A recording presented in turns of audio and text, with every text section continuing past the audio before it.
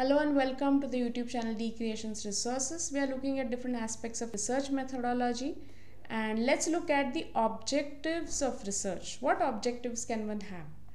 So, of course, the most common one or the most obvious one is generation of new knowledge, right? So you are doing some experiments, you get some results, and they are going to serve as new knowledge. Then of course every time it need not be something new, it could be something already existing and you want to probe it further.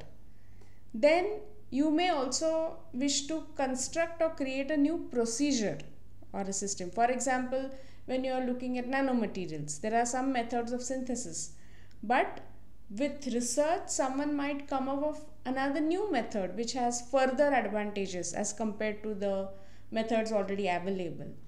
Then it could be testing a particular hypothesis pertaining to a theory, like a causal relationship between variables, and you want to verify with an experiment or identify some patterns or trends related to the problems.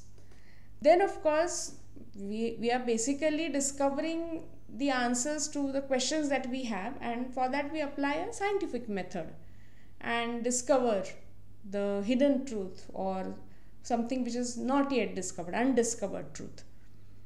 We may also want to become familiar with some phenomenon which is already there, but you want to explore the layers of that phenomenon which have not been seen so far. So exploratory or formulative kind of research.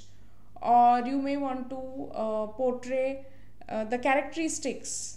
It could be of a particular individual or a situation or a group. So this is more of a descriptive kind of a research. And there's also diagnostic research where one determines the frequency of occurrence of events, right? So different things, and as I had mentioned, like there could be several more. We have seen some representative objectives of research. Thank you.